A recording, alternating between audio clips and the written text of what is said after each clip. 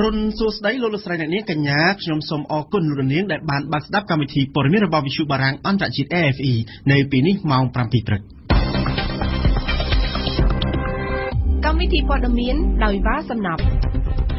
ตีเวียปรกรรมอันตรจิตมวยอุสเพียกรมกรรมก่อสำนองเตรียมตีประชโนซ้อมร่วมนั่งเหลียกขันการงี้จีเลือดดำบงโลกกำสขาปรับเนี่ยคอนโทรลในอเมริกาโกโจบอมันไอกรีกแมนแต่เมียนสมาสพิบจมรออัญญาโทแคดเปรสเซหันนุปนเล็กกงเตนจักจักโจเตบาสมดดำใบกาพิจีเวจมรอบอชนาประเทศในตะวันใดเนื้อประเทศบารังโลกไซเลือกไปปรังจอมูลฐานโลกมากรงปรังเลือกดำไล่บารัง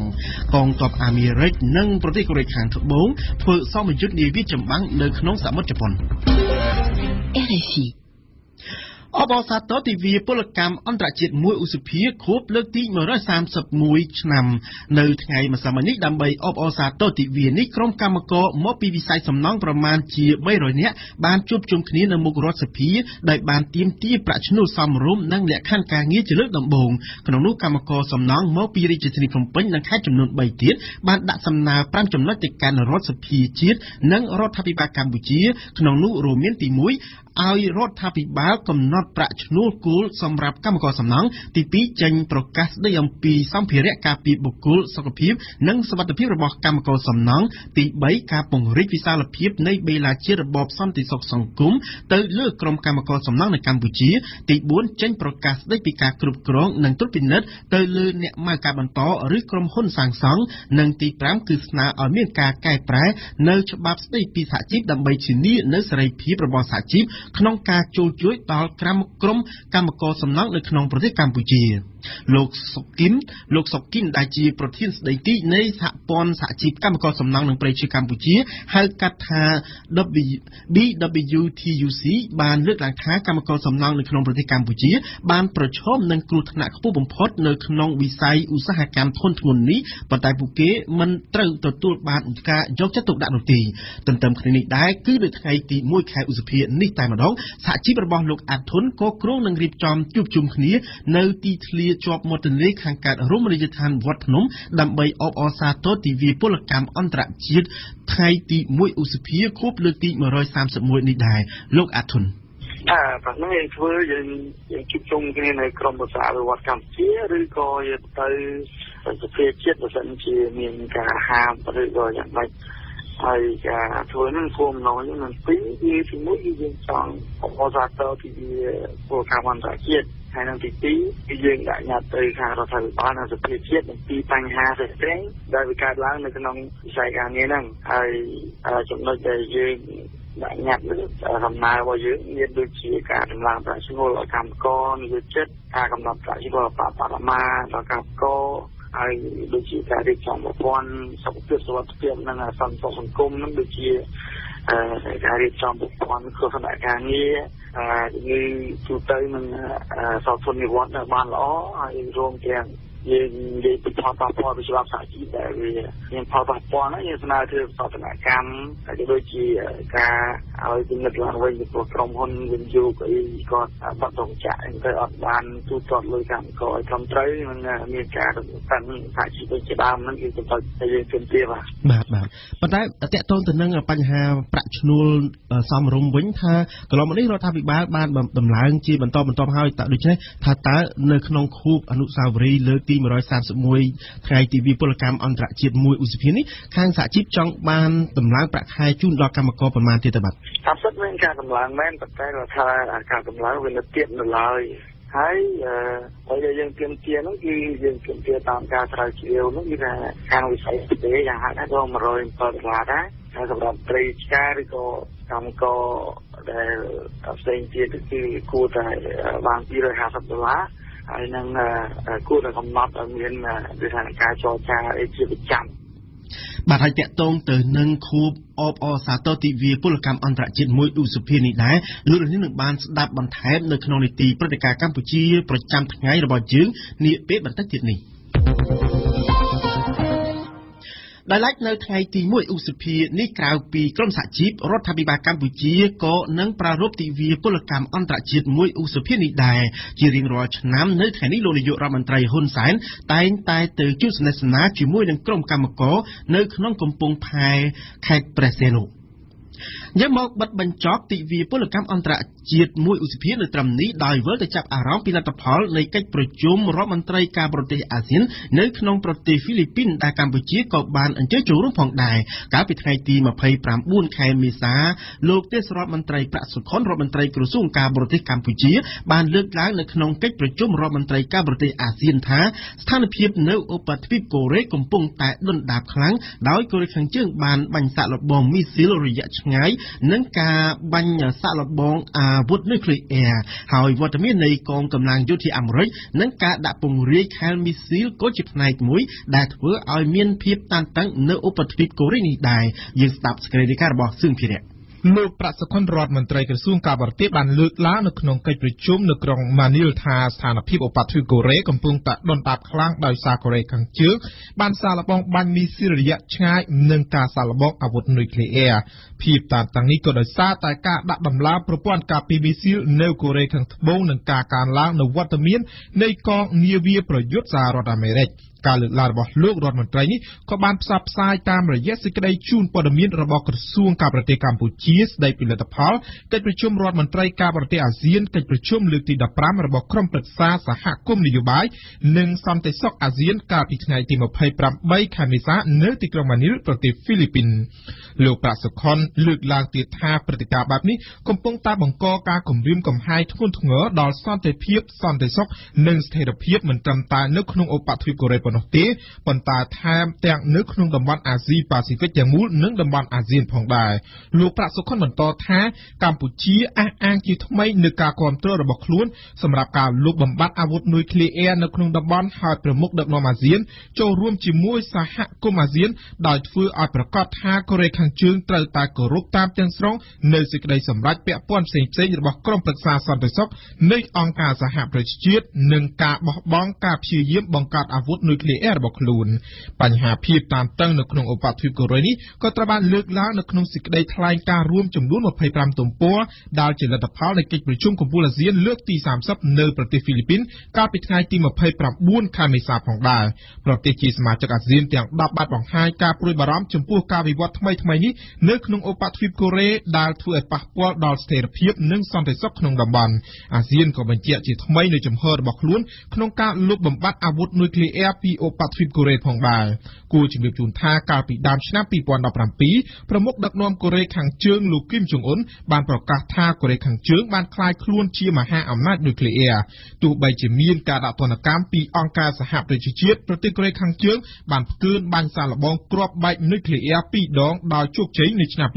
2016ហើយនឹងបាញ់សាកល្បងដោយជោគជ័យមីស៊ីលចម្ងាយមធ្យមដែលអាចមានសមត្ថភាពបាញ់ទៅដល់ទឹកដីជប៉ុននិងកូរ៉េខាងត្បូងដែលកូរ៉េខាងជើងចាត់ទុកថាជាសត្រូវរបស់ខ្លួនថ្មីនេះកូរ៉េខាងជើងក៏បានប៉ុនប៉ងសាកល្បងអាវុធនុយក្លេអ៊ែររបស់ខ្លួននិងមីស៊ីលរយៈឆ្ងាយដែលធ្វើឲ្យអាមេរិកសម្រេចបញ្ជូនយោធារបស់ខ្លួនជាទ្រង់ទ្រាយធំចូលក្នុងឧបទ្វីបកូរ៉េ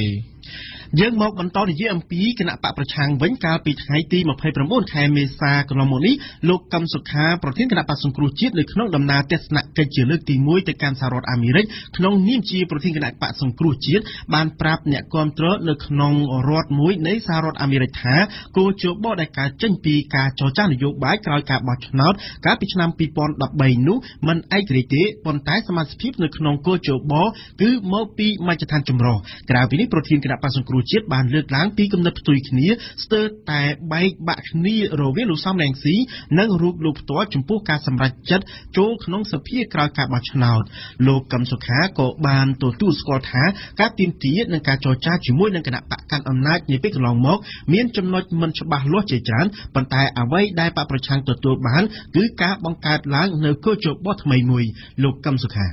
ប៉ុន្តែចំណុចដែលយើងទទួលបាននោះគឺយើងបានបង្កើតគណៈកម្មការជាតិកម្មការមិនមានឯករាជ្យពិតប្រាកដល្អឥតខ្ចោះណាប៉ុន្តែយើងបានគណៈកម្មការមួយដែលមានប្រភពមកពីបច្ចុប្បន្នចម្រុះគឺមកពីស្នើដោយគណៈបកកម្មានិងស្នើដោយគណៈបកប្រជាជនយើងនិងមកពីសង្គមសមាជិកនេះ វាមិនមែនជាសមាធិឯករាជ្យពិតប្រាកដប៉ុន្តែជាសមាធិតលតិមកពីបែបណាទេហើយទី2ដែលយើងបានសម្រាប់ផលដែលយើងតស៊ូបានយើងមិនចំណុចស្ទើរទី2នៃការបង្ខំគឺបញ្ជីរបស់យើងឃើញថាបញ្ជីចាស់ទាំងឈ្មោះស្ទួនទាំងឈ្មោះដែលលោកបាត់អង្គការជាតិអន្តរជាតិបានរកឃើញថាហុកប្រហែលជា1លានសម្លេងចឹងបើសិន1លានសម្លេងជាសម្លេងទៀតបញ្ជីពិតប្រាកដគម្លាតនៃលក្ខណៈរបស់ស្ដាល់នោះហុកមានតែជា30ហើយទេចឹងបើបញ្ជីដល់ត្រូវប៉ះណាទូបោះស្រាវប្រកបយ៉ាងណាក៏បាក់ចំទៀតអ្នកដល់តាំងពី2013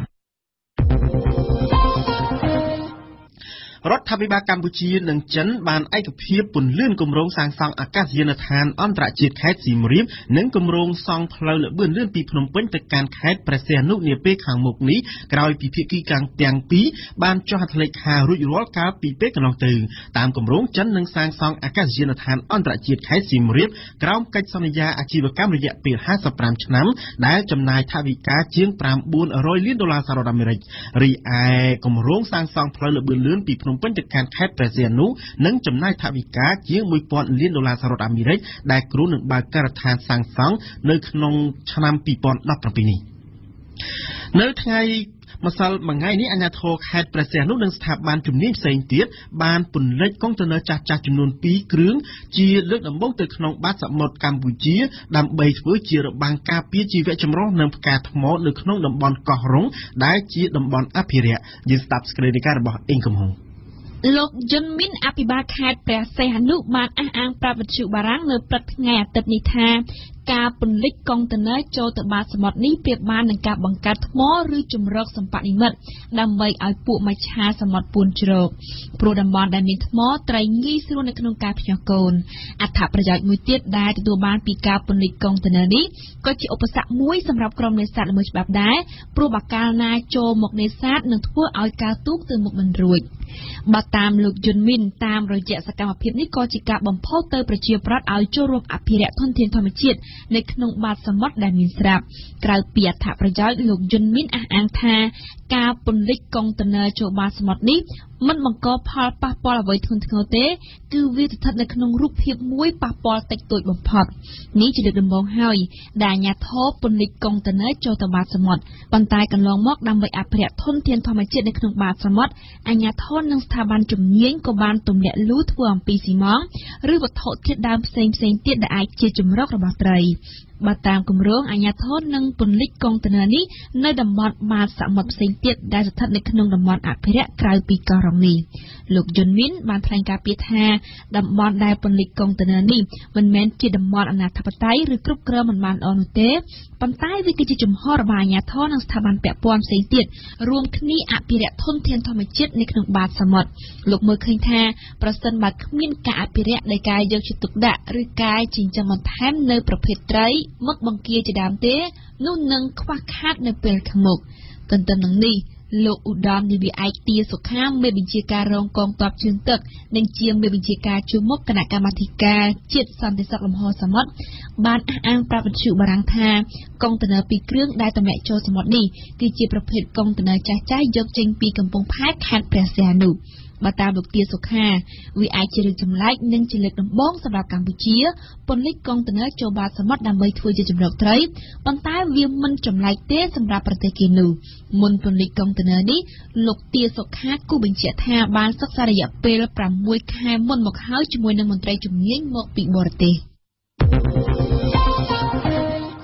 និយាយអំពីគណៈកម្មាធិការប្រយោជន៍ប្រឆាំងផលិតផលคล้ายៗវិញគណៈកម្មការនេះបានអំពាវនាវឲ្យសាធារណជនចូលរួមនិងសហការក្នុងការផ្តល់ព័ត៌មានអំពីទីតាំងឬជនដែលផលិតឬក៏ចែកចាយនៅផលិតផលคล้ายៗដែលបានធ្វើឲ្យប៉ះពាល់ធ្ងន់ធ្ងរដល់សុខភាពនិងសុវត្ថិភាពសង្គមសូមរំលឹកជូនថាកាលពីថ្ងៃទី28ខែមេសាកន្លងទៅគណៈកម្មាធិការជាតិប្រយោជន៍ប្រឆាំងនិងផលិតផលคล้ายៗដឹកនាំ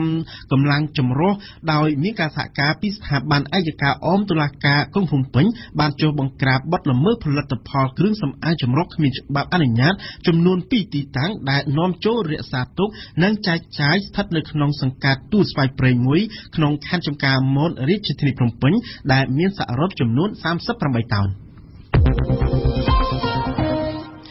យើងសូមងាកមកជូនពីព័ត៌មានអន្តរជាតិវិញដោយផ្ដើមនិយាយអំពីដំណើរឆ្ពោះទៅកាន់ការបោះឆ្នោតជុំទី2ដើម្បីជ្រើសរើសប្រធានាធិបតីនៃប្រទេសបារាំងនៅសល់តែមួយសប្តាហ៍ទៀតគត់ការបោះឆ្នោតជ្រើសរើសប្រធានាធិបតីបារាំងជុំទី2នឹងខិតជិតចូលមកដល់បេក្ខជនជាគូប្រជែងផ្ដាច់ព្រាត់កំពុងតែសម្រុកចុះធ្វើយុទ្ធនាការឃោសនាកាន់តែខ្លាំងឡើងលោកស្រី Marine Le Pen នៃគណៈបករណសេរីស្ដាំជ្រុលនិយមប្រឹងតាមចុះមូលដ្ឋានដើម្បីបញ្ចុះបញ្ចូលពលរដ្ឋនៅស្ទាក់ស្ទើរឲ្យងាកមកគាំទ្រលោកស្រីយកឈ្នះលើបេក្ខជនអ្នកកណ្ដាលនិយមលោកអេម៉ានូអែលម៉ាក្រុងដែលចង់តស៊ូមតិឃោសនាដោយផ្ដោតលើតម្លៃនៃប្រទេសបារាំងយើងស្ដាប់សេចក្តីរាយការណ៍របស់អ៊ីនសុកមិញបន្ទាប់ពីបានចុះទៅឃោសនាដោយផ្ទាល់ដល់រោងចក្រសហគ្រាសមានវិបត្តិប្រុងបិទទ្វារនិងការប្រកាសចងសម្ព័ន្ធមេត្រីភាពជាមួយនឹងបកអធិបតេយ្យជាតិនិយមរបស់មកលោកស្រីបេក្ខនារីប្រធានាធិបតីបានជ្រើសរើសដល់ប្រធានបទនៃការឃោសនាទៅលើវិស័យបរិស្ថានដោយចុះទៅដល់ភាគខាងត្បូងក្នុងតំបន់សមុទ្រមេឌីទែរ៉ាណេក្នុងទស្សនវិស័យបង្ហាញអំពីការការពារបរិស្ថានគោរពសុខភាពនិងការពារការងារមិនតែប៉ុណ្ណោះលោកស្រី Marine Le Pen បានធ្វើសេចក្តីប្រកាសដ៏ភ្ញាក់ផ្អើលបែបបញ្ច្រាស់ស្រកីទៅនឹងជំហរប្រឆាំងអឺរ៉ុបពីមុនថាត្រង់នឹងរក្សាទុកលុយអឺរ៉ូជាលុយជាតិដដែលដើម្បីសេដ្ឋកិច្ចជាតិលោកស្រីដែលតាំងខ្លួនជាអ្នកស្នេហាជាតិនិយមមិនមែនជាអ្នកជ្រុលនិយមនោះបានពង្រឹងពង្រីកយុទ្ធនាការចុះតាមមូលដ្ឋានដោយសង្ឃឹមថានឹងអាចអូសទាញសម្លេងប្រជាពលរដ្ឋឲ្យងាកមកគាំទ្រលោកស្រីនិងសង្ឃឹមថាអាចក្រឡាប់ចាក់ការស្ទង់មតិដែលទស្សទាយថាលោកស្រីនឹងត្រូវចាញ់ឆ្នោតនៅថ្ងៃទី7ឧសភា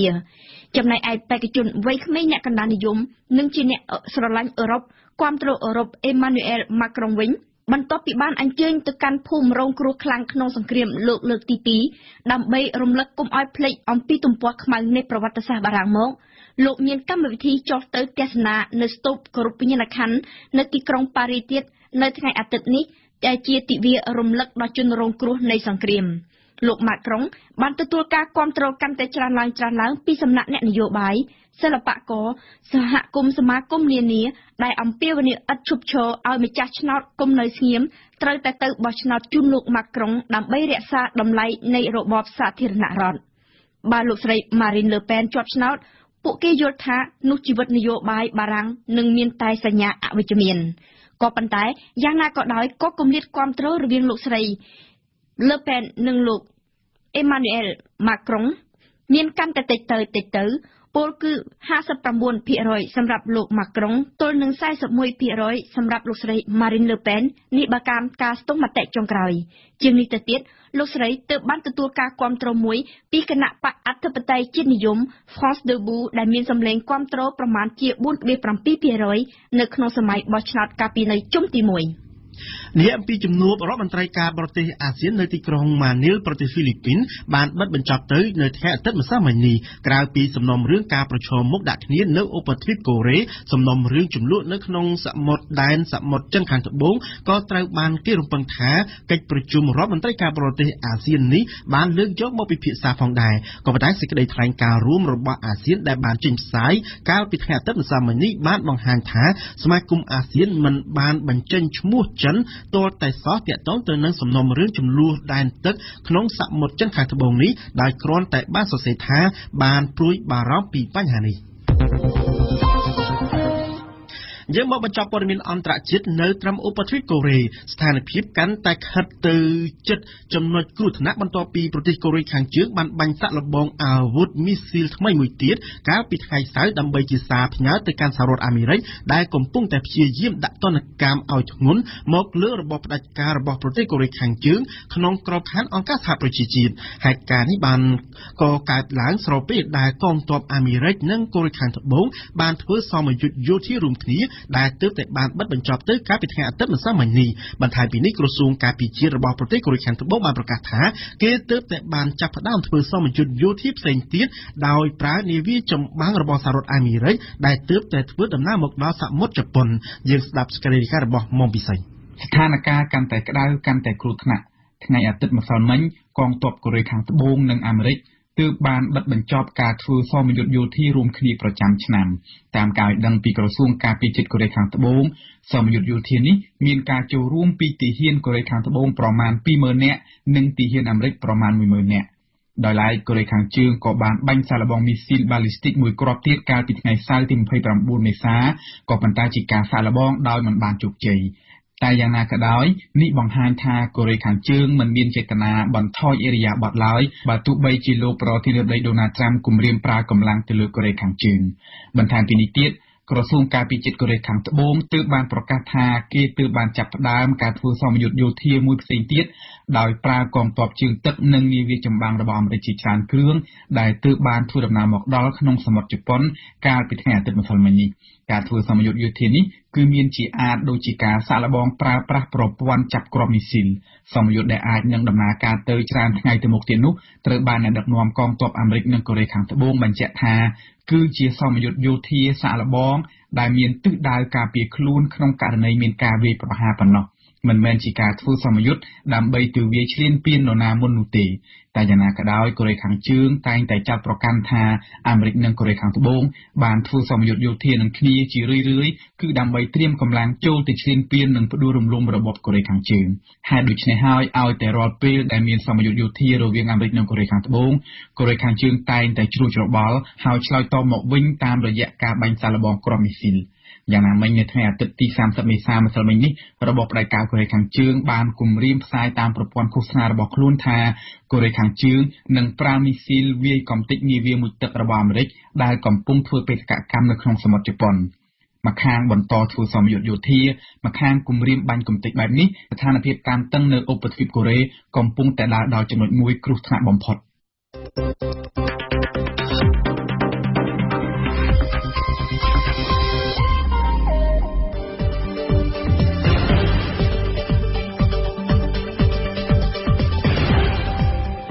វិទ្យុបារាំង RFI ភ្នំពេញ 92 MHz សៀមរាប 92 MHz បាត់ដំបងក្រុងព្រះសីហនុនិងកំពង់ចាម 94.5 MHz លោកអ្នកស្ដាប់ជាទីមេត្រីលោកអ្នកនាងកំពុងស្ដាប់កម្មវិធីព័ត៌មានរយៈពេល1ម៉ោងរបស់វិទ្យុបារាំងអន្តរជាតិ RFI ជាបន្តទៅទៀតនេះលោកអ្នកនាងនឹងបានស្ដាប់កម្មវិធីផ្សាយរបស់យើងជាបន្តដែលក្នុងនោះរួមមានដំបូងគឺជានីតិព្រឹត្តិការណ៍កម្ពុជាប្រចាំថ្ងៃដែលវ៉ាន់សុគន្ធានឹងលើកឡើងអំពីមូលហេតុដែលអាជ្ញាធរខ្មែរមិនអនុញ្ញាតឲ្យមានការជួបជុំនៅតាមទីសាធារណៈបន្ទាប់មកគឺជានីតិទស្សនៈព្រឹត្តិការណ៍កម្ពុជាដែលអមរជនានឹងជួនបទវិភាគអំពីហេតុអ្វីពលករខ្មែរជាច្រើនធ្វើចំណាក់ស្រុកទៅធ្វើការងារនៅបរទេសនៅក្នុងនីតិទស្សនៈព្រឹត្តិការណ៍ពិភពលោកអ្នកនាងនឹងបានស្ដាប់ប៉ូលីនដាវីតដែលនឹងលើកឡើងអំពីតើហេតុអ្វីបានជាសហរដ្ឋអាមេរិកនិងកាណាដាមានចំនួនជាមួយគ្នាជុំវិញឈើសំណង់នីតិទស្សនៈសារព័ត៌មាននៅព្រឹកនេះរៀបចំជូនដោយអេងកំហុងហើយនៅចុងបញ្ចប់នៃកម្មវិធីព័ត៌មានរបស់យើងនៅព្រឹកនេះគឺជានីតិបទយការបស់អឹមណវិនដែលនឹងនិយាយអំពីស្ថាប័នសាធារណៈមានកាតព្វកិច្ចឆ្លើយតបសំណើសូមព័ត៌មានពីសាធារណជននៅពេលច្បាប់សិទ្ធិទទួលបានព័ត៌មានចេញព្រឹត្តិការណ៍កម្ពុជាប្រចាំថ្ងៃតាមការគ្រោងទុកនៅព្រឹកនេះសហជីពកម្មករនឹងរៀបចំការជួបជុំគ្នាមួយដោយមានការដង្ហែក្បួនផងដើម្បីសម្ដែងមតិនានាទាក់ទងទៅនឹងក្តីកង្វល់ក៏ដូចជាសិទ្ធិសេរីភាពរបស់ពួកគេនៅថ្ងៃទិវាពលកម្មអន្តរជាតិ1ឧសភាត្បិតសហជីពបានដាក់លិខិតជូនដំណឹងពីការជួបជុំគ្នានេះទៅកាន់អាជ្ញាធរទីក្រុងភ្នំពេញហើយទៅតាមនីតិវិធីយ៉ាងណាក្តីក៏ប៉ុន្តែដូចសពមួយដងដែរពួកគេមិនដែលត្រូវបានសាលាក្រុងអនុញ្ញាតនោះទេមែនទែនទៅនេះមិនមែនជាលើកទី1ទេដែលមានករណីបែបនេះកាលពីពេលកន្លងទៅគេក៏ធ្លាប់ឃើញករណីស្រដៀងគ្នានេះបានកើតមានលើក្រុមបកប្រឆាំងនិងក្រុមអ្នកតវ៉ារឿងសិទ្ធិមនុស្សនិងដីធ្លីជាដើមមានពេលខ្លះការជួបជុំគ្នាត្រូវបានអាជ្ញាធរបង្ក្រាបបង្កើតជាអំពើហិង្សាជាអន្លើក៏មានដែរក្រោមហេតុផលថាធ្វើឡើងមិនស្របច្បាប់តើមូលហេតុអ្វីទៅបានជាអាជ្ញាធរខ្មែរមិនអនុញ្ញាតឲ្យមានការជួបជុំគ្នានៅតាមទីសាធារណៈយ៉ាងដូច្នេះយើងស្ដាប់ស្ការីការរបស់វ៉ាន់សុគន្ធា លោកអាធុនប្រធានសហភាពការងារកម្ពុជាដែលតែងតែដឹកនាំការជួបជុំសហជីពកម្មករនៅថ្ងៃទីវិពលកម្មអន្តរជាតិជារៀងរាល់ឆ្នាំបានកត់សម្គាល់ឃើញដូចនេះថាខ្ញុំអាចនិយាយថា10ឆ្នាំគឺយើងធ្វើបាន7ឆ្នាំយើងទៅឃើញ2ឆ្នាំចុងក្រោយនិង3ឆ្នាំនោះទេដែលគេហាមតែទោះបីជាហាមឬក៏ឲ្យវាដល់គឺចឹងគឺសហជីពនឹងតែគេធ្វើកម្មវិធីថ្ងៃហ្នឹងក៏បើហាមខ្លាំងទៅគឺបានតូចទៅបើមិនហាមធ្វើបានធំទៅប៉ុន្តែគេនៅធ្វើអញ្ចឹងព្រោះដោយសារតែថ្ងៃហ្នឹងវាថ្ងៃទីវាពលកម្មអន្តរជាតិដែលគេធ្វើជុំវិញពិភពលោកអញ្ចឹងហើយបានជាសហជីពហ្នឹងក៏សម្រាប់ចិត្តងារគណៈកម្មការថានឹងបន្តធ្វើទៅបើមិនជាធ្វើទៅគេហាមឃាត់ឬក៏គេបិទផ្លូវឬក៏គេមិនឲ្យចូលនៅកន្លែងណាយើងនៅធ្វើនឹងជុំនៅកន្លែងហ្នឹងធ្វើកន្លែងហ្នឹងទៅហើយបើគេរករឿងមកធ្វើទៀតទៅតាមដំណើរទៅធ្វើបានមិនធ្វើប៉ុណ្ណឹងទៅសាលារាជធានីភ្នំពេញនៅក្នុងលិខិតឆ្លើយតបរបស់ខ្លួនទៅកាន់ការស្នើសុំជួបជុំគ្នារបស់លោកអាធុនមិនបានបញ្ជាក់ពីហេតុផលនៃការមិនអនុញ្ញាតនោះទេដោយគ្រាន់តែលើកឡើងថារដ្ឋបាលសាលារាជធានីភ្នំពេញអនុញ្ញាតឲ្យរៀបចំនៅទីស្នាក់ការរបស់ខ្លួនឬក៏ទីតាំងឯកជនដោយមិនដង្ហែក្បួនឡើយលើសពីនេះទៅទៀតសាលារាជធានីភ្នំពេញថែមទាំងបានព្រមានជាមុនថាប្រសិនបើនៅតែមានការជួបជុំឬក៏ដង្ហែក្បួនដែលប៉ះពាល់ដល់សន្តិសុខសុវត្ថិភាពសណ្ដាប់ធ្នាប់និងរបៀបរៀបរយសាធារណៈនោះលោកអាធុនត្រូវតែទទួលខុសត្រូវចំពោះមុខច្បាប់សម្រាប់លោកអាធុនវិញការមិនអនុញ្ញាតរបស់សាលាក្រុងភ្នំពេញដែលគ្មានហេតុផលនេះគឺជាការរំលោភទៅនឹងច្បាប់ស្តីពីការធ្វើបាតកម្មដោយសន្តិវិធីហើយចំពោះខ្ញុំគិតថាវាជាការរំលោភទៅនឹងច្បាប់ដោយសារតែច្បាប់ស្តីពីបាតកម្មដោយសន្តិវិធីគឺយើងជាពលរដ្ឋមានសិទ្ធិធ្វើដល់ទៅបាតកម្មមិនបាច់មកធ្វើវិធីឬក៏កម្មវិធីបន់អីចឹងទេបើគឺបាតកម្មដើម្បីទាមទារស្អីមួយក៏យើងអាចធ្វើបានដែរហើយអាជ្ញាធរមិនអាចហាមឃាត់បានទេក្នុងករណីដែលរកមិនឃើញថាអាហ្នឹងវាប៉ះពាល់ដល់សន្តិសុខជាតិឬក៏ចំថ្ងៃបុណ្យជាតិធំៗដូចចូលឆ្នាំខ្មែរភ្ជុំអីចឹងជាដើមប៉ុន្តែនៅក្នុងពីនោះទៀតបើសិនជាការស្នើរបស់យើងទៅហើយគេនៅតែមិនត្រូវគ្នាក៏គេឲ្យសិទ្ធិអាជ្ញាធរហ្នឹងឲ្យទៅរដ្ឋមន្ត្រីក្រសួងមហាផ្ទៃដើម្បីសម្រេចប៉ុន្តែគាត់ថាអ្វីដែលយើងស្នើនេះគឺយើងស្នើពីថ្ងៃ10ថ្ងៃ21គាត់ចេញលិខិតមកឆ្កុយមកហើយទៅដល់ពេលនេះយើងដាក់លិខិតទៅ3-4ថ្ងៃមុននោះមួយទៀតតែគាត់អត់ទទួលលិខិតហ្នឹងលើកទី2ទៀតតែម្ដងហើយតបមកយើងអត់ដឹងធ្វើម៉េចឥឡូវយើងអត់មានតំណែងតំណងអីគ្នាបានឬក៏ស្អីបានអត់ទាំងនោះវាមានការងារលំបាកមែនទែនដែលយើងមើលទៅ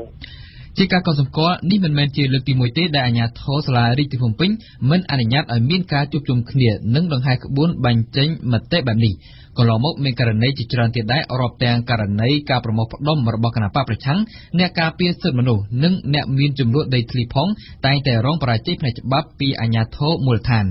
សម្រាប់រដ្ឋាភិបាលកម្ពុជាលោកផៃស៊ីផាន់ដែលជាអ្នកនាំពាក្យទីស្តីការគណៈរដ្ឋមន្ត្រីបានលើកនៅមូលហេតុ5យ៉ាងដែលអាជ្ញាធរមិនអនុញ្ញាតមកប្រាប់ថាទី1តើពីមុនយើងឲ្យតើពេលមុនបោះឆ្នោតឬក៏បន្ទាប់ពីបោះឆ្នោត2013ហ្នឹងយើងប៉ុន្តែយើងដឹងហើយច្បាប់នៅកម្ពុជាហ្នឹងរាល់អ្នកជិតចំឲ្យមានការជួបជុំណាមួយត្រូវតែទទួលការច្បាប់បញ្ញត្តិអាហ្នឹងគឺសាលាក្រុងអាជ្ញាធរនៅនឹងដែនដីហ្នឹងគេសួរមានចូលមនុស្សប្រមាណអ្នកហើយធ្វើពីម៉ោងប្រមាណដល់ម៉ោងប្រមាណធ្វើនៅកន្លែងណាដើរទៅកន្លែងណាក៏ប៉ុន្តែតែយើងរៀនសូត្របានគឺអ្នកធ្វើហ្នឹងច្រើនតែផុសហើយអត់ទទួលខុសត្រូវជួនកាលក៏ត្រូវប្រាស់ដងខ្នល់សាធារណៈវារំខាននិងរំលោភដល់សិទ្ធិចរាចរណ៍ដល់សិទ្ធិអ្នកដទៃទៀតតែគេមិនបានចូលរួមទេចំណុចទី2គាត់មិនបានគោរពដល់សិទ្ធិអ្នកដទៃទេគាត់បង្ខំឲ្យកម្មករដូចជាសំរងស៊ីគាត់កាន់មីក្រូគាត់បង្ខំឲ្យកម្មករដើរចេញពីរោងចក្រមកធ្វើបាតកម្មធ្វើអញ្ចឹងហើយសួរគាត់ក៏អត់មានការទទួលខុសត្រូវលោកផៃស៊ីផានបន្តទៀតថាចំណុចទី3ពេលយើងបានមានការពិសោធន៍ហ្នឹងអ្នករៀបចំឲ្យមានការជួបជុំគ្នាឬការធ្វើಶಿវហយាត្រាណាមួយឬទស្សនវិជ្ជាណាមួយហ្នឹងតែជាសួរទៅគាត់និយាយថាគាត់មិនអាចគ្រប់គ្រងស្ថានភាពនេះបានទេអាហ្នឹងទស្សនវិជ្ជាទី2ទស្សនវិជ្ជាទី3ដោយសារយើងគោរពនៅសណ្ដាប់ធ្នាប់យើងគោរពនៅសេដ្ឋកិច្ចនយោបាយដោយសារគេមិនទទួលខុសត្រូវយើងក៏មិនអនុញ្ញាតឲ្យជាដាច់ខាតដោយសារអ្នកធ្វើហ្នឹងអាជ្ញាធរត្រូវមានទទួលកាតព្វកិច្ចជាអ្នកផ្ដល់សេវាក្នុងកិច្ចការថែរក្សាសុខភាពសន្តិសុខដល់អ្នកចូលរួមសម្ដែងមតិនេះឯងហើយចំណុចទី5ដែលយើងយល់ឃើញថាការជួបជុំគ្នានោះមិនមែនជាគ្រាន់តែជាការសម្ដែងមតិបម្រើជីវភាពស្ពតខ្លួនឬក្រុមស្ពតខ្លួនទេវាបន្តទៅជារឿងអីដទៃទៀតតែយើងពិបាកទូទាយក៏ហើយយើងមិនអនុញ្ញាតវាប្រសើរជាជាងអនុញ្ញាតហើយបង្កើតឲ្យមានភាពអនាធិបតេយ្យនៅតាមដងខ្នល់លោកអេងឆៃអ៊ីងអនុប្រធានគណៈបកសង្គ្រោះជាតិបានអះអាងថានេះគ្រាន់តែជាលេសរបស់អាជ្ញាធរតែប៉ុណ្ណោះបើតាមលោកអេងឆៃអ៊ីងអ្នករៀបចំបាតកម្មរួមទាំងគណៈបកសង្គ្រោះជាតិផងសុទ្ធតែបានធ្វើឡើងត្រឹមត្រូវទៅតាមច្បាប់អាជ្ញាធរយល់ដែរថា ការរៀបចំឲ្យច្បាប់នឹងគឺជាការដោះស្រាយទេកាលណាបាតកម្មរៀបចំដោយអង្គការណាមួយដោយគណៈបកនយោបាយក្តីដល់ការក្តីគេមានការទទួលខុសត្រូវច្បាស់លាស់ណាមានតែពួកអាជ្ញាធរទីដែលបង្កើតឲ្យមានកម្លាំងស្អីបាត់ដៃទី3អីទៅអុកប្លុកទៅវាយទៅលុកលាន់ដែលបង្កមាននឹងសារនឹងបើសិនជាឲ្យគណៈបកនយោបាយឬអង្គការសមាគមនៅវិទ្យាបដកម្មជារក្សាបានស្ដាប់ស្នាប់ចំត្រូវដូចជាគណៈបកប្រជាជាតិដែលចាក់ដល់បដកម្មតែមនុស្សរាប់ម៉ឺននាក់ចូលរួមរៀបបដកម្មតែមានបញ្ហាអីក៏មានបញ្ហាទាំងអស់គឺការបដកម្មប្រព្រឹត្តទៅដោយសន្តិវិធីវាលេងតែពួកអាជ្ញាធរដែលឲ្យពួកស្អីដែលគេហៅថាវិជាការពីពួកស្អីទេខ្ញុំមិនស្គាល់ទេចូលមកលុកលុយមកវាយតបមកបង្កើតពីអង្គការទេតែធ្វើឲ្យមានពីអង្គការកាលឡើងនឹងព្រោះអត់មានពួកនឹងណាគឺអត់មានអីទាំងអស់បាទ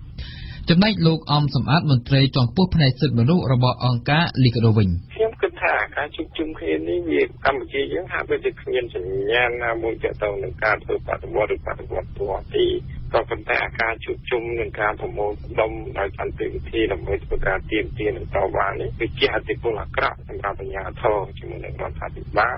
ដែលយើងឃើញថារាល់ការជួបជុំការប្រមូលផ្ដុំនឹងការធ្វើបដកម្មដោយសន្តិវិធីនេះពិតតែស្វែងរកនឹងទាមទាររកដំណោះស្រាយហើយនឹងសិតតែជាការទាមទារឲ្យអាជ្ញាធរនិងរដ្ឋាភិបាលដោះស្រាយបញ្ហាដល់ពួកគេអានេះគឺបង្ហាញអំពីចំណុចខ្វះខាតដែលរដ្ឋាភិបាលឬអាជ្ញាធរមិនទាន់បានបំពេញអានឹងគឺជារឿងមួយដែលអាជ្ញាធរមានការភ័យខ្លាចចំពោះការអនុវត្តតាមលទ្ធិប្រជាធិបតេយ្យក៏ដូចការដោះស្រាយបញ្ហាផ្សេងៗទៅកន្លងមកយើងមើលបញ្ហារឿងដីធ្លីវាទុះបាតុភិបនៃការតវ៉ាស្ទើរតែគ្រប់កន្លែងរហូតទៅដល់អាយដាមរដ្ឋមន្ត្រីក្រសួងដែនដីនិងក៏រូបនីយកម្មថ្មីលោកបានធ្វើការដោះស្រាយយើងឃើញថាបញ្ហាទាំងអស់ហ្នឹងមានការថយចុះតែបើសិនជាវាមានដំណោះស្រាយសមរម្យណាមួយសម្រាប់ពួកគេខ្ញុំគិតថាការជួបជុំនៃការប្រមូលផ្ដុំនេះវាអាចនឹងបាត់ទៅឯងបើតាមលោកអំសមត្ថការមិនអនុញ្ញាតឲ្យមានការជួបជុំពីសំណាក់អាជ្ញាធរនេះគឺជាការរំលោភបំពានទៅលើសិទ្ធិសេរីភាពរបស់ពលរដ្ឋនៅក្នុងសង្គមប្រជាធិបតេយ្យទីមួយគឺការរំលោភសិទ្ធិរបស់ពលរដ្ឋបានន័យថាយើងមិនបានបំពេញកាតព្វកិច្ចឲ្យប្រជាពលរដ្ឋអនុវត្តសិទ្ធិរបស់ខ្លួនទីពីរបើយើងមើលទៅលើមូលដ្ឋានគ្រឹះនៃលទ្ធិប្រជាធិបតេយ្យយើងថាយើងមិនបានគោរពឲ្យបានពេញលេញទៅលើគោលការណ៍លទ្ធិប្រជាធិបតេយ្យជាពិសេសការអនុវត្តសិទ្ធិសេរីភាពនៃការចែកចាយការជួបជុំការប្រមូលផ្ដុំដោយសន្តិវិធីពីព្រោះនៅច្បាប់បាតកម្មដោយសន្តិវិធីគេថាឲ្យជូនដំណឹងអាពាក្យថាជូនដំណឹងគឺនៅពេលដែលធ្វើគេជូនដំណឹងហើយគេសូមឲ្យអាជ្ញាធរហ្នឹងធ្វើការជួយការពារសុខភាពរបស់ពួកគេតែទៅវិញកម្ពុជាយើងគឺអនុវត្តមិនអញ្ចឹងទេបានន័យថាការជូនដំណឹងគឺជាការខុសច្បាប់អញ្ចឹងអាជ្ញាធរអនុញ្ញាតមិនអនុញ្ញាតទៅលើអាជ្ញាធរមិនអនុញ្ញាតគឺពួកគាត់មិនអាចធ្វើបានអានេះគឺស្ទើរអំពីគោលការណ៍នៃច្បាប់និងគោលការណ៍នៃលទ្ធិប្រជាធិបតេយ្យលោកផៃស៊ីផាននៅក្នុងដែនច្បាប់មិនមែនបានសេចក្តីថាសង្គមប្រជាធិបតេយ្យជ្រើសរើសចិត្តពីព្រោះសង្គមប្រជាធិបតេយ្យអាស្រ័យទៅនីតិរដ្ឋដោយសារការអនុវត្តទៅលើផ្លូវច្បាប់ឯងគឺសង្គមលទ្ធិប្រជាធិបតេយ្យឧទាហរណ៍ជាស្រ័យនៃជំនឿការពិសោធន៍នៅសហរដ្ឋអាមេរិកទោះជាយើងជួបជុំគ្នាយ៉ាងណាក៏ដោយយើងត្រូវសុំការអនុញ្ញាតសាលាកំពីអាជ្ញាធរដែនដីនេះចំណុចទី1ចំណុចទី2យើងតាមចំនួនមនុស្សហើយយើងត្រូវប្រាប់គេថាបំណងការជួបជុំគ្នាសម្ដែងមតិអីខ្លះទៅប្រាប់គេវិញ្ញាណបដាគេឆែកមើលបដាទៀតតែបដានឹងធ្វើឲ្យខូចសណ្ដាប់ធ្នាប់ឬការធ្វើញុះញង់ឲ្យមានអំពើហិង្សាដែរទេហើយទស្សនវិជ្ជាទី2ការទទួលខុសត្រូវតើអ្នកណាអ្នកទទួលខុសត្រូវអ្នកសុំច្បាប់នឹងត្រូវបង្ហាញឈ្មោះខ្លួនឯងច្បាស់លាស់ហើយត្រូវបង់ធានារ៉ាប់រងតទៀតបើសិនជាមានយថាហេតុណាមួយដែលកើតឡើងដោយការខូចខាតអត្ថប្រយោជន៍សម្បត្តិរដ្ឋគឺទ្រព្យសម្បត្តិឯកជនអ្នកដឹកនាំឬគណៈរៀបចំនឹងត្រូវទទួលខុសត្រូវគឺមានធានារ៉ាប់រងនេះទៀតហើយបន្ទាប់មកគេសហការជាមួយអាជ្ញាធរណាព្រោះអាជ្ញាធរនឹងគេមានសិទ្ធិគេមានឆ្កែដើម្បីបង្ក្រាបពួកជួបជុំដែលខុសច្បាប់នេះឯងឧទាហរណ៍ជាក់ស្ដែងសង្គមប្រជាធិបតេយ្យសហរដ្ឋអាមេរិកហ្នឹងនៅចំណងដល់រដ្ឋធម្មយើងឃើញតែគេបំបែកការជួបជុំគ្នាដែលខុសច្បាប់របៀបម៉េចយើងមិនដល់ថ្នាក់ប៉ុណ្ណឹងនៅឡើយទេដូច្នេះយើងការពារជាងគេបង្កើតឲ្យមានបញ្ហាហើយបញ្ជាទៅគេបង្ក្រាបវាអត់ត្រូវនឹងអ្វីដែលយើងចង់បានសង្គមមួយប្រកបដោយនិរន្តរភាពនៃលទ្ធិប្រជាធិបតេយ្យអាស្រ័យតែនីតិរដ្ឋនេះយ៉ាងណាក៏ដោយសម្រាប់លោកផៃស៊ីផានមានកត្តាសំខាន់មួយចំនួនដែលអ្នករៀបចំធ្វើបាតកម្មគួរតែធ្វើដើម្បីឲ្យការជួបជុំធ្វើបាតកម្មប្រព្រឹត្តទៅដោយស្របច្បាប់នោះគឺទី1 ជាកណ្ដឹងគឺសហ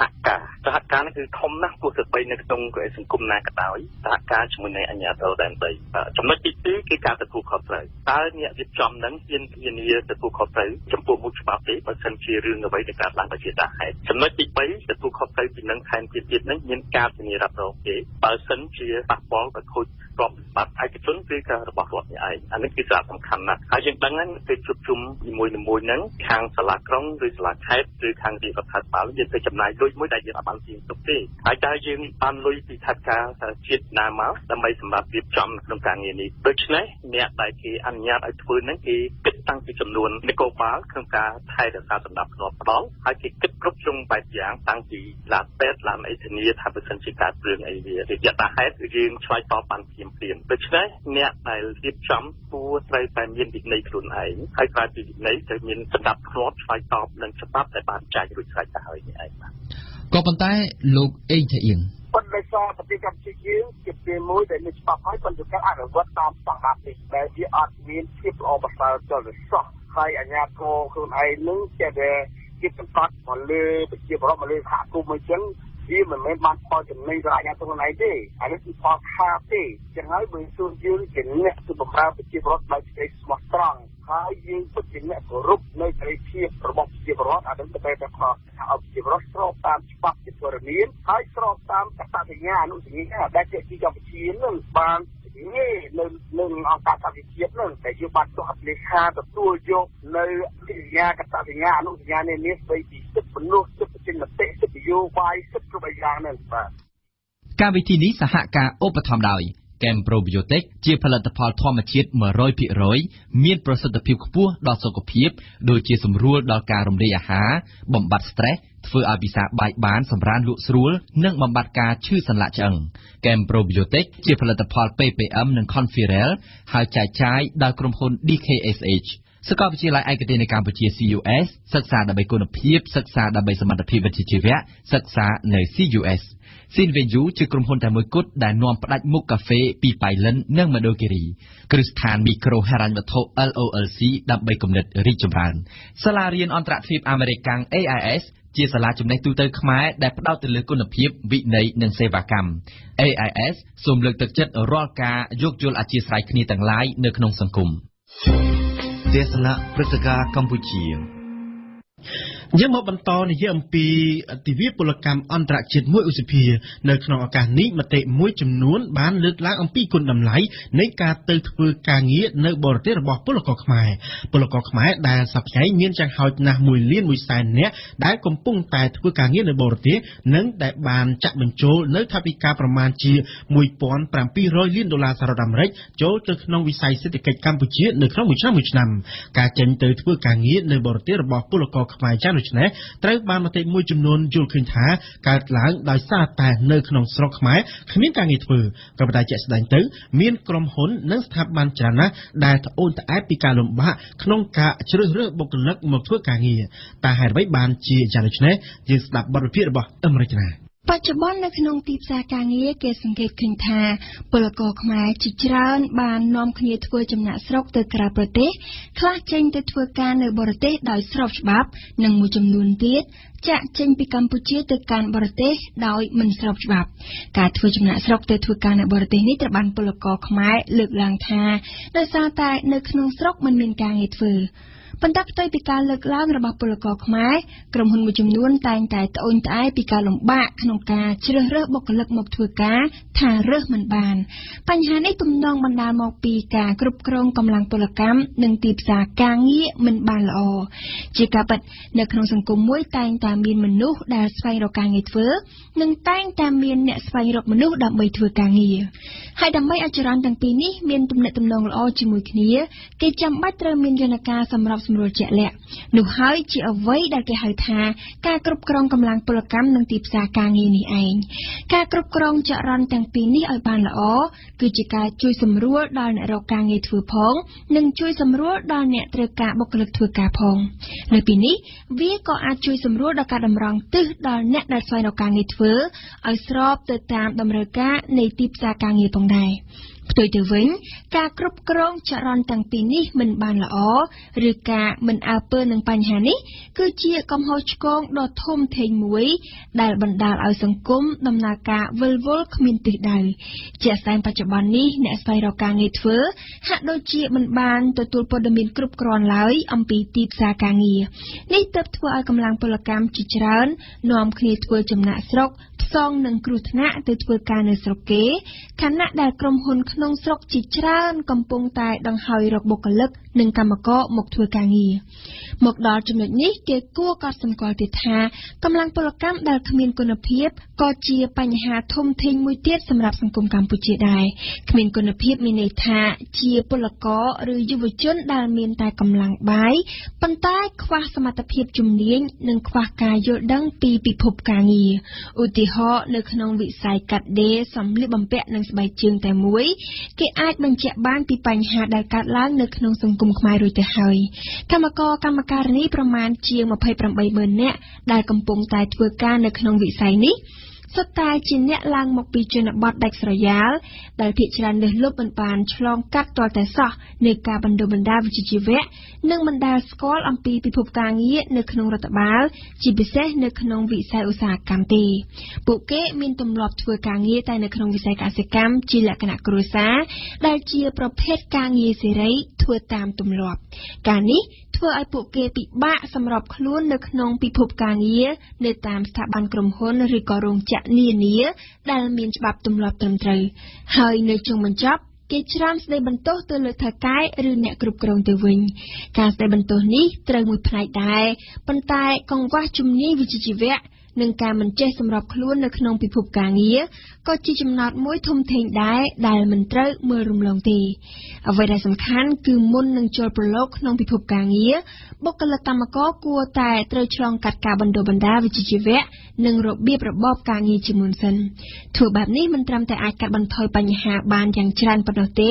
ប៉ុន្តែគុណភាពនៃកម្លាំងពលកម្មក៏អាចបង្កើនទិន្នផលការងារនិងប្រាក់ចំណូលរបស់បុគ្គលិកខ្លួនឯងផ្ទាល់ផងដែរងាកទៅមើលអ្នករៀនចេញពីសាលាវិញពួកគេក៏មិនសូវយល់ដឹងពីទីផ្សារការងារដែរនិស្សិតភាគច្រើនចូលចិត្តរៀនតែមុខវិជ្ជាដូចគ្នាដូចជាមុខវិជ្ជាគ្រប់គ្រងគណនេយ្យឬក៏ធនាគារជាដើមដែលជាមុខវិជ្ជាមានទីផ្សារចង្អៀតពេលរៀនចប់ពួកគេខ្លះត្រូវបង្ខំចិត្តចូលធ្វើការខុសជំនាញដោយសារតែជំនាញដែលពួកគេរៀនមកនោះមានទីផ្សារការងារប្រកួតប្រជែងខ្ពស់ពេកនេះក៏ជាបញ្ហាមួយទៀតសម្រាប់ពិភពការងារនៅកម្ពុជាផងដែរទេសនាព្រឹត្តិការណ៍ពិភពលោក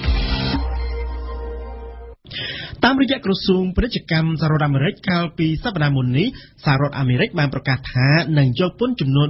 20% ជាមធ្យមលើការនាំចូលប្រភេទសំណង់មកពីប្រទេសកាណាដាប្រទេសទាំងពីរអាចនឹងធ្លាក់ចូលទៅក្នុងជំនួបពាណិជ្ជកម្មជាថ្មីម្ដងទៀតរហូតអាចឈានទៅដល់ការប្តឹងជំទាស់នៅតុលាការផងមែនទែនទៅប្រទេសទាំងពីរមានជំនួបពាណិជ្ជកម្មផ្លូវការជំវិញសំណុំរឿងឈើសំណង់នេះអស់រយៈពេល35ឆ្នាំមកហើយតើហេតុអ្វីបានជាសហរដ្ឋអាមេរិកសម្រាប់តម្លើងពន្ធបែបនេះយើងស្ដាប់បទអន្តរាគមន៍របស់ Pauline David ប្រទេសកាណាដានិងសហរដ្ឋអាមេរិកមានចំនួនក្រៅផ្លូវការជំវិញឈើសំណង់អស់រយៈពេល200ឆ្នាំមកហើយប៉ុន្តែរយៈពេល35ឆ្នាំចុងក្រោយនេះចំនួននេះមានលក្ខណៈផ្លូវការរហូតដល់មានការផ្តឹងផ្តល់នៅតុលាការចំនួននេះតែងជាស្រមោលអន្ទោលតាមប្រាណធ្វើឲ្យប្រទេសទាំងពីរមើលមុខគ្នាមិនចំឡើយកាលពីសប្តាហ៍មុនក្រសួងពាណិជ្ជកម្មអាមេរិកបានប្រកាសថានឹងយកពន្ធក្នុងកម្រិតជាមធ្យម 20% លើប្រភេទឈើសំណង់ដែលនាំចូលមកពីប្រទេសកាណាដាប្រសិនបើប្រទេសកាណាដាសម្រេចដាក់ពាក្យបណ្ដឹងទៅតុលាការពាណិជ្ជកម្មអន្តរជាតិនិងក្រុមប្រឹក្សាអាជ្ញាកណ្ដាលដោះស្រាយជម្លោះក្នុងក្របខ័ណ្ឌកិច្ចព្រមព្រៀងតំបន់សេដ្ឋកិច្ចទីផ្សារសេរីអាមេរិកខាងជើងអាឡេណាពិតមែននោះវានឹងក្លាយទៅជាជម្លោះផ្លូវការលើកទី5រវាងប្រទេសទាំងពីរជុំវិញបញ្ហាឈើសំណង់ជាបឋមយើងត្រូវយល់ថាឈើសំណង់នេះគឺជាប្រភេទឈើសម្រាប់យកទៅប្រើប្រាស់ក្នុងការសាងសង់ផ្ទះឬជួសជុលផ្ទះជាទូទៅគេប្រើប្រាស់ឈើសំណង់នេះធ្វើជាទម្រធ្វើជាសសរឬធ្វើជាគ្រោងឆ្អឹងដំបូលផ្ទះជាដើមតែពិតទៅជាទ្រឹស្ដីឈើសំណង់ជាផ្នែកមួយនៃទំនិញដែលអាចធ្វើចរាចរណ៍បានដោយសេរីពុំចាំបាច់ត្រូវយកពន្ធឡើយក្នុងក្របខ័ណ្ឌនៃកិច្ចព្រមព្រៀងតំបន់សេដ្ឋកិច្ចទីផ្សារសេរីអាមេរិកខាងជើងកិច្ចព្រមព្រៀងនេះត្រូវបានចុះហត្ថលេខាកាលពីឆ្នាំ 1994 រវាងប្រទេសចំនួន3គឺប្រទេសមិចស៊ិកកាណាដានិងសហរដ្ឋអាមេរិកប៉ុន្តែជារឿយៗសហរដ្ឋអាមេរិកតែងតាមរករឿងបង្កបញ្ហា ដោយសារតែឈើសំណង់នាំចូលមកពីប្រទេសកាណាដាមានតម្លៃទាបជាងរបស់ខ្លួនដែលជាហេតុធ្វើឲ្យសហគ្រាសផលិតឈើសំណង់របស់អាមេរិកជួបវិបត្តិធ្ងន់ធ្ងរដើមចំគឺដោយសារតែមានក្រុម lobby មួយការពារផលប្រយោជន៍ឲ្យសហគ្រាសឈើសំណង់អាមេរិកបានដាក់ពាក្យបណ្ដឹងទៅគណៈកម្មាធិការពាណិជ្ជកម្មអន្តរជាតិសហរដ្ឋអាមេរិកដើម្បីប្រឆាំងជំទាស់ទៅនឹងសហគ្រាសឈើសំណង់កាណាដាក្រុម lobby នោះមានឈ្មោះថាសហព័ន្ធសហគ្រាសកាប់ឈើអាមេរិកហើយក្រុម lobby នេះតែងដាក់សម្ពាធលើរដ្ឋាភិបាលអាមេរិកឲ្យយកពន្ធលើឈើសំណង់កាណាដាទាំងក្រុម lobby និងរដ្ឋាភិបាលសហរដ្ឋអាមេរិកតែបានចាប់ប្រកាន់រដ្ឋាភិបាលកាណាដាថាបានជួយឧបត្ថម្ភថវិកាដល់ឧស្សាហកម្មព្រៃឈើជាពិសេសឈើសំណង់ដែលជាហេតុធ្វើឲ្យសហគ្រាសកាណាដាក្នុងស្រុកអាចលក់ឈើសំណង់ក្នុងតម្លៃថោកសម្រាប់ការនាំចេញដើម្បីទប់ស្កាត់ស្ថានភាពនេះសហរដ្ឋអាមេរិកតែងតែបានប្រកាសគម្រាមយកពន្ធលើប្រភេទឈើសំណង់នាំចូលមកពីប្រទេសកាណាដាដោយផ្អែកក្រោមលេសថាកាណាដាធ្វើការប្រកួតប្រជែងពាណិជ្ជកម្មមិនស្មោះត្រង់ជាមួយខ្លួនកាណាដាត្រូវបានបញ្យល់បកស្រាយថាខ្លួនមានសិទ្ធិជួយឧបត្ថម្ភទំនុកបម្រុងដល់សហគ្រាសអាចឈើសំណង់ក្នុងស្រុករបស់ខ្លួនជាទូទៅរដ្ឋាភិបាលកាណាដាតែងផ្ដល់ប្រាក់កម្ចីឬឥណទានពន្ធដល់សហគ្រាសផលិតឈើសំណង់ដើម្បីអាចបង្កើតការងារដល់ប្រជាពលរដ្ឋកាណាដាម្យ៉ាងទៀតភាគីកាណាដាក៏បានលើកអំណះថាតម្លៃឈើសំណង់កាណាដាថោកជាងអាមេរិកគឺដោយសារតែបរិបទនៃប្រទេសទាំងពីរនេះខុសគ្នាទាំងស្រុងនៅប្រទេសកាណាដា 90% នៃឈើសំណង់ត្រូវបានកាប់ចេញមកពីព្រៃរបស់រដ្ឋដែលជាហេតុធ្វើឲ្យតម្លៃកាប់ឈើមានកម្រិតទាបផ្ទុយទៅវិញនៅសហរដ្ឋអាមេរិកឈើសំណង់ត្រូវបានគេកាប់ចេញពីព្រៃឯកជនដែលជាទូទៅម្ចាស់ព្រៃឯកជនទាំងនោះតែងតែទាមទារតម្លៃខ្ពស់កាយវិការរបស់អាមេរិកក្នុងការគម្រាមយកពន្ធលើឈើសំណង់កាណាដាគឺដើម្បីចង់បានការចរចាពិសេសចាប់តាំងពីឆ្នាំ1982មកម្លេះកាណាដានិងសហរដ្ឋអាមេរិកបានចុះកិច្ចព្រមព្រៀងពិសេសមួយស្តីពីឈើសំណង់ហើយកិច្ចព្រមព្រៀងនោះតែមានរយៈពេលកំណត់រាល់ពេលផុតកំណត់ម្ដងភាគីអាមេរិកតែងបង្កចំនួនចុងក្រោយដែលជាចំនួនទី4រវាងប្រទេសទាំងពីរជុំវិញឈើសំណង់នោះគឺចន្លោះពីឆ្នាំ2002ដល់ឆ្នាំ2006លទ្ធផលនៃការចរចានោះគឺភាគីកាណាដាសុខចិត្តយល់ព្រមដកឈើសំណង់ចេញពីមុខទំនិញនៃកិច្ចព្រមព្រៀងពាណិជ្ជកម្មសេរីអាមេរិកខាងជើងជាថ្នូរមកវិញកាណាដាទទួលបានការនាំចេញឈើសំណង់ទៅអាមេរិកដោយឥតជាប់ពន្ធប៉ុន្តែកិច្ចព្រមព្រៀងពិសេសនេះមានសម្ពាធភាពរយៈពេលតែ10ឆ្នាំប៉ុណ្ណោះដោយសារតែកិច្ចព្រមព្រៀងនេះបានផុតកំណត់រួចហើយដូចនេះក្រុម lobby ការពារផលប្រយោជន៍ឲ្យសហគ្រាសឧស្សាហកម្មឈើអាមេរិកបានដាក់សម្ពាធលើរដ្ឋាភិបាលអាមេរិកតែម្ដងក្នុងពេលទន្ទឹងរង់ចាំកិច្ចព្រមព្រៀងពិសេសថ្មីមួយភាគីកាណាដាមានជម្រើសតែពីរប៉ុណ្ណោះទី1គឺចរចាគ្នាដែលជានិច្ចកាលសហរដ្ឋអាមេរិកតែបានចំណេញច្រើននិងទី2គឺព្រមជំទាស់ទៅតុលាការពាណិជ្ជកម្មអន្តរជាតិកន្លងមកក្នុងកំឡុងពេលចរចាឬរងចាំសេចក្តីសម្រេចពីតុលាការសហគ្រាសអាឈើកាណាដាតែជួបលំបាកយ៉ាងខ្លាំងកាលពីឆ្នាំ2006ពលរដ្ឋកាណាដាជាច្រើនអ្នកបានបាត់បង់ការងារធ្វើមានរោងចក្រអាឈើមួយចំនួនត្រូវបានបិទទ្វារដោយសារតែការបញ្ជាទិញពីអាមេរិកថយចុះបើទោះបីជាតំណាងភាគីឧស្សាហកម្មឈើកាណាដាមានសង្ឃឹមឈ្នះក្តីដោយសពដងក៏ពិតមែនប៉ុន្តែភាគីទាំងពីរពលគឺកាណាដានិងអាមេរិកនឹងខាត់បងទាំងសងខាងព្រោះការប្តឹងផ្ដាល់នឹងចំណាយពេលវេលាយូរអង្វែងហើយជាពិសេសភាគីទាំងពីរនឹងចំណាយប្រាក់កាសដ៏ច្រើនសន្ធឹកសន្ធាប់លើមេធាវីទេសនាសារព័ត៌មាននីតិទេសនាសារព័ត៌មាននៅព្រឹកនេះរៀបចំជូនដោយអេងកំហុងតើនៅថ្ងៃនេះការចុះផ្សាយរបស់កាសែតខ្មែរបានចាប់អារម្មណ៍ទៅលើប្រធានរឿងអ្វីខ្លះយើងស្ដាប់សេចក្តីរាយការណ៍របស់អេងកំហុងបកប្រឆាំងនិងសង្គមស៊ីវិលបារម្ភចំពោះការបោះពុម្ពសន្លឹកឆ្នោតលើសជាង 20% នេះគឺជាចំណងជើងរបស់កាសែតភ្នំពេញប៉ុស្តិ៍កាសែតរាយការណ៍ថាគណៈបកប្រឆាំងនិងសង្គមស៊ីវិលបានសម្ដែងការព្រួយបារម្ភចំពោះការបោះពុម្ពសន្លឹកឆ្នោតលើសរហូតដល់ទៅជាង 20% ដែលត្រូវចំណាយថវិកាសម្រាប់ការបោះពុម្ពអស់ទឹកប្រាក់ចំនួន$2 លានហើយនឹងត្រូវបញ្ចប់ការបោះពុម្ពនៅថ្ងៃទី23ឧសភាប្រធានរឿងនេះដែរមិនមែនជារឿងដ៏គួរឲ្យចាប់អារម្មណ៍សម្រាប់កាសែត Cambodia Daily ទេប៉ុន្តែទាំង Daily និងភ្នំពេញប៉ុស្តិ៍នៅព្រឹកនេះបានឲ្យតម្លៃទៅលើព្រឹត្តិការណ៍ថ្ងៃទី1ឧសភាទិវាពលកម្មអន្តរជាតិដូចគ្នានៅក្រុមមុខរបស់កាសែតទាំងពីរបានរំលេចរូបភាពនៃការលើកបដាតវ៉ារបស់កម្មករ Daily បានឡើងចំណងជើងថាសហជីពហាយក្បួនក្នុងថ្ងៃទិវាពលកម្មអន្តរជាតិបានបំពានបទបញ្ជារបស់រដ្ឋាភិបាលកាសែតហ៊ានអះអាងដូចនេះបន្ទាប់ពីប្រធានសហជីពមួយក្នុងចំណោមសហជីពការងារឯករាជ្យធំៗនៅក្នុងប្រទេសកម្ពុជាបានអះអាងប្រាប់ Daily ថា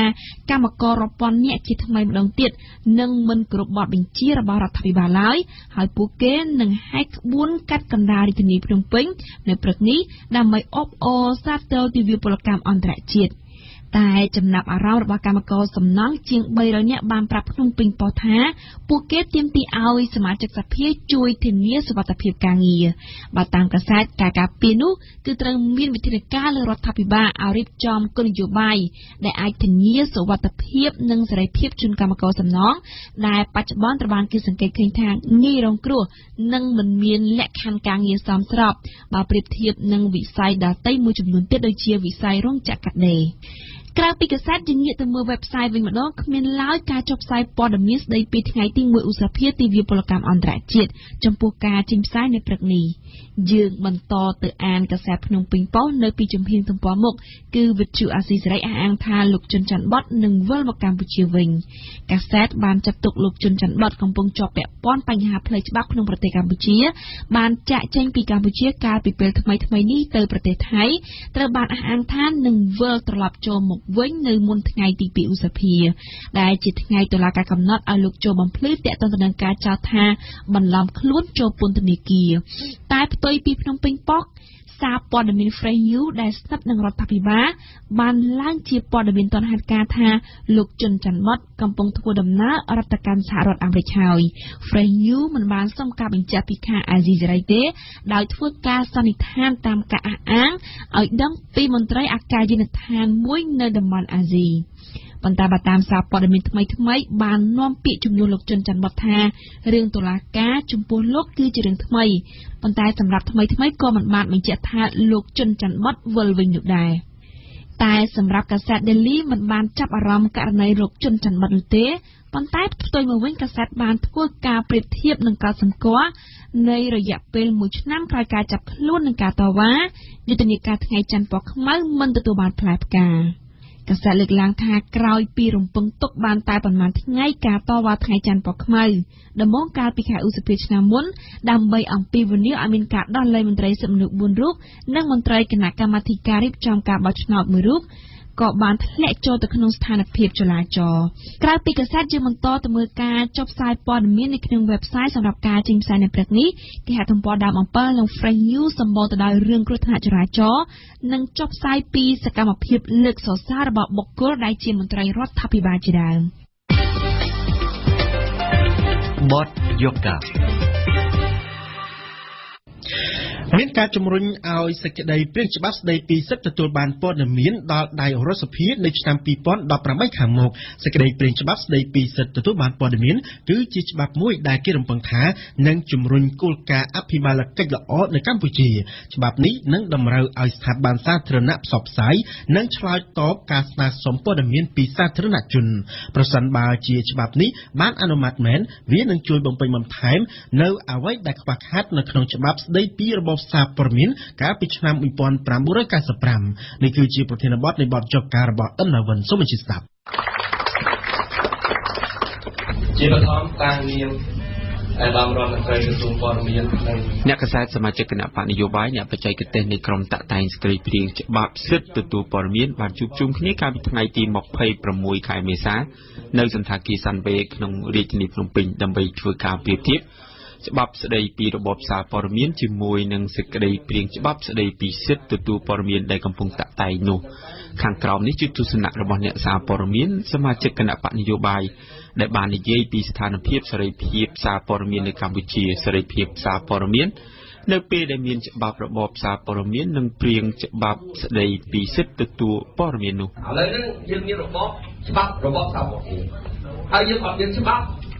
ស្តីពីសិទ្ធិទទួលព័ត៌មានហើយតាច្បាប់សារព័ត៌មាននឹងមានប្រយោជន៍អីក៏អត់មានច្បាប់ទទួលព័ត៌មានផងហ្នឹងគាត់ដាក់ក្បាលមកទោះឲ្យយើងគូដៃគូជើងហើយឲ្យកាប់ចាក់ទៀតអញមានដបងចាំតែសភងចឹងបើខ្ញុំឈ្មោះប៉ុណ្ណាឆ្នាំខ្ញុំនេះក៏ជួបប្រទះបញ្ហាគឺយើងមានកម្មវិធីមួយយើងផ្ដោតទៅលើច្បាប់ជលផលអញ្ចឹងពេលដាក់លិខិតទៅខាងតុលាការគាត់ថាណៃខ្លៅរៀនទេតុលាការណាឡើងពីទីលេខខាងតុលាការទីលេខបានតាមទស្សនៈយោបល់ខាងលើយើងអាចដឹងថាច្បាប់ស្តីពីរបបសារព័ត៌មាននៅកម្ពុជាមានតាំងពីឆ្នាំ1995មកនោះគឺនៅមិនទាន់គ្រប់គ្រាន់ទេសម្រាប់លទ្ធិប្រជាធិបតេយ្យនៅកម្ពុជាមិនទាន់គ្រប់គ្រាន់ដោយសារតែអ្នកកាសែតខ្លះបានលើកឡើងថាមកពីយន្តការអនុវត្តច្បាប់ របបសារព័ត៌មាននៅមិនទាន់សុក្រិតហើយអ្នកខ្លះទៀតនិយាយថាអ្វីដែលបានចែងនៅក្នុងច្បាប់ស្តីពីរបបសារព័ត៌មាននោះមិនទាន់គ្រប់គ្រាន់លោកប៉ាងួនទៀងនាយកមជ្ឈមណ្ឌលកម្ពុជាដើម្បីប្រព័ន្ធផ្សព្វផ្សាយឯករាជ្យដែលជាស្ថាប័នមួយចូលរួមយ៉ាងសកម្មនៅក្នុងការតាក់តែងសេចក្តីព្រាងច្បាប់សិទ្ធិទទួលព័ត៌មានលោកបាននិយាយថាច្បាប់របបសារព័ត៌មានមានអត្ថប្រយោជន៍ណាស់ក្នុងការធានាសេរីភាពនិងការពារអ្នកកាសែតនៅកម្ពុជាក៏ប៉ុន្តែលោកថាច្បាប់ស្តីពីរបបសារព័ត៌មាននៅមានចំណុចខ្វះចន្លោះខ្លះដែលបង្កការលំបាកដល់អ្នកកាសែតក្នុងការប្រកបអាជីពរបស់ខ្លួនជាពិសេសអ្នកសារព័ត៌មានពិបាកទទួលព័ត៌មានពីស្ថាប័នរដ្ឋលោកប៉ាងួនទៀងបានលើកឡើងថានៅក្នុងឆ្នាំ2007ក្នុងនាមជានាយក VOD កាលនោះខ្ញុំបានសេដ្ឋកិច្ចមួយទៅធ្វើអប់រំខ្ញុំបានស្នើសុំអំពីព័ត៌មានពាក់ព័ន្ធឬផែនការលម្អិតពាក់ទងទៅនឹងការកិច្ចសន្យារវាងក្រសួងអប់រំជាមួយក្រុមហ៊ុនតៃវ៉ាន់ដែលធ្វើការកសាងលំនៅឋាននៅអគារផ្សេងៗជាមួយ Start អស់វិញនៅខ្ញុំបានដាក់លិខិតទៅហើយខ្ញុំរងចាំរហូតដល់ពេលឥឡូវនេះគឺអត់មានការឆ្លើយតបកាលនោះខ្ញុំបានពិភាក្សាជាមួយមេធាវីផ្សេងៗក្រោយហួសពេលមួយខែតើគួរខ្ញុំធ្វើយ៉ាងម៉េចកាលនោះលោកសុខជំនឿបានឆ្លើយជាមួយខ្ញុំថាធ្វើយ៉ាងម៉េចធ្វើតាមច្បាប់ទៅច្បាប់គេថាវាអត់ឆ្លើយតបគេឲ្យឆ្លើយតបក្នុងរយៈពេល30ថ្ងៃប៉ុន្តែគេអត់មានចែងថាបើគេអត់ឆ្លើយតបអត់មានទោសអីផងខ្ញុំបានន័យថាអត់អីទេគេអត់ឆ្លើយតបតែគេធ្វើតាមច្បាប់ទៅលោកជិនច័ន្ទបតមកពីវិទ្យុអាស៊ីសេរីក៏បានមានយោបល់ដោយលោកប៉ាងួនទៀងនោះដែរយោបល់ដែលថានៅពេលកម្ពុជាមានត្រឹមច្បាប់ស្តីពីរបបសារព័ត៌មានគឺអ្នកកាសែតពិបាកស្នើសុំព័ត៌មានពីមន្ត្រីតែការពិតភាពវិជ្ជមានមានច្រើនណាស់នៅក្នុងរបបសារព័ត៌មាននេះសូម្បីតែនៅក្នុងមាត្រា1គឺជាចំណុចវិជ្ជមានបាត់ហើយច្បាប់នេះកំណត់របបសារព័ត៌មាននិងធានារ៉ាប់រងសេរីភាពសារព័ត៌មាននៅនឹងសេរីភាពខាងការបោះពុម្ពផ្សាយឲ្យស្របតាមមាត្រា31និងមាត្រា41នៃរដ្ឋធម្មនុញ្ញគឺតម្រូវគឺជាច្បាប់មួយដែលជួយផ្ដល់កម្លាំងទៅឲ្យរដ្ឋធម្មនុញ្ញដែលជាច្បាប់កម្ពុជាសេចក្តីព្រាងច្បាប់ស្តីពីសិទ្ធិទទួលព័ត៌មានគេបានចំណាយពេលជា2ឆ្នាំមកហើយក្នុងការពិភាក្សាតាក់តែងមន្ត្រីអះអាងថាមកដល់ពេលនេះសេចក្តីព្រាងច្បាប់នេះបានឆ្លងផុតដំណាក់កាលព្រាងបឋមហើយគេសង្ឃឹមថាសេចក្តីព្រាងច្បាប់នេះនឹងទៅដល់ដៃរដ្ឋសភានៅក្នុងឆ្នាំ2018ខាងមុខនោះជាលទ្ធផលនៅក្នុងការពង្រៀងច្បាប់សិទ្ធិទទួលព័ត៌មាននេះគឺមាន9ជំពូកនិង36មាត្រាលោកសានពុទ្ធធីរីទីប្រឹក្សារបស់ក្រសួងព័ត៌មានដែលជាអ្នកបានចូលរួមក្នុងការតាក់តែងសេចក្តីព្រាងច្បាប់នេះបាននិយាយថានៅពេលច្បាប់នេះចេញមន្ត្រីសាធារណៈត្រូវមានកាតព្វកិច្ចផ្ដល់ព័ត៌មានដល់សាធារណជនលើកលែងតែព័ត៌មានសម្ងាត់មួយចំនួនជំពូកទី7មាត្រា25នៃពង្រៀងច្បាប់បានសរសេរថាស្ថាប័នសាធារណៈឬមន្ត្រីទទួលបន្ទុកព័ត៌មានដែលពុំបានបំពេញកាតព្វកិច្ចតាមបទបញ្ញត្តិនៃច្បាប់នេះនឹងត្រូវទទួលទណ្ឌកម្មខាងវិន័យរដ្ឋបាលដោយមិនទាន់គិតដល់ទោសព្រហ្មទណ្ឌនោះទេអញ្ចឹងនៅពេលដែលច្បាប់នេះចេញគឺថាមានប្រយោជន៍ទាំងដល់អ្នកសារព័ត៌មានទៀតដល់រយៈពេលតែ15ថ្ងៃគឺអ្នកសារព័ត៌មានអាចទទួលបានព័ត៌មានពីស្ថាប័នសាធារណៈដូចគ្នាទាំងដែរបាទអញ្ចឹងនេះជាលក្ខណៈដែលល្អហើយយើងមើលអំពីយន្តការនៃការផ្ដល់ព័ត៌មានទៅឲ្យអ្នកស្នើសុំក៏មានល្អទៀតត្រូវដាក់ពាក្យយ៉ាងម៉េចត្រូវជួយសម្រួលដល់អ្នកស្នើសុំយ៉ាងម៉េចបាទហើយ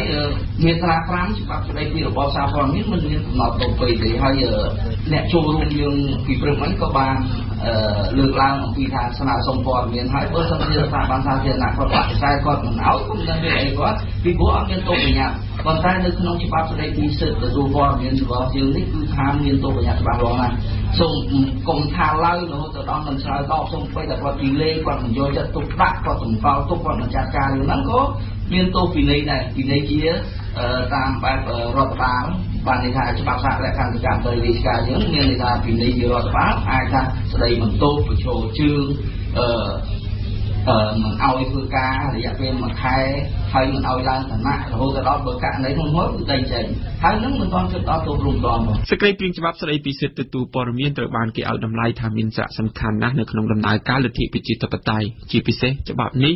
នឹងទៅបំពេញឲ្យគ្រប់លក្ខណៈនៅកំណែទម្រង់ស៊ីជម្រៅមុខងារសាធារណៈរបស់រដ្ឋាភិបាលនៅក្នុងដំណើរការអភិបាលកិច្ចល្អនោះជំរាបសួរទូនជំរាបសួរទីគេជួយរបស់បាទឈ្មោះសេរីខ្ញុំពីសាព័ត៌មានតហាតែអ្នកកាសែតនិងមជ្ឈដ្ឋានជាច្រើននៅតែបារម្ភចំពោះការបដិសេធមិនផ្ដល់ព័ត៌មាន ដល់សាធារណជននៅក្នុងករណីព័ត៌មានសម្ងាត់ក្រុមអ្នកកាសែតបានស្នើឲ្យមានការកំណត់ឲ្យច្បាស់លាស់នៅក្នុងច្បាប់ថ្មីនេះថាតើអ្វីទៅជាព័ត៌មានសម្ងាត់នោះទាំងច្បាប់ស្តីពីរបបសារព័ត៌មាននិងសេចក្តីព្រាងច្បាប់ស្តីពីសិទ្ធិទទួលព័ត៌មានបានចែងដូចគ្នាចំពោះព័ត៌មានសម្ងាត់គឺព័ត៌មានណាដែលបណ្ដាលឲ្យអន្តរាយដល់សន្តិសុខជាតិអន្តរាយដល់ទំនាក់ទំនងជាមួយប្រទេសដទៃជាដើមលោកអ្នកស្ដាប់ជាទីមេត្រីកម្មវិធីព័ត៌មានរយៈពេល1ម៉ោងរបស់វិទ្យុបារាំងអន្តរជាតិ RFI នៅព្រឹកនេះបានឈានមកដល់ទីបញ្ចប់ហើយវិទ្យុបារាំងអន្តរជាតិ RFI សូមអរគុណចំពោះភក្ដីភាពរបស់អស់លោកអ្នកដែលតែងតែគាំទ្រនៅការផ្សាយរបស់យើងខ្ញុំសូមអរគុណសហាដែរដែលបានជួយសម្របសម្រួលផ្នែកបច្ចេកទេសនៅព្រឹកនេះដែលនេះខ្ញុំសំណប់នឹងសក្តិនៃវិទ្យុបារាំងអន្តរជាតិ RFI សូមអរគុណនិងសូមគោរពលា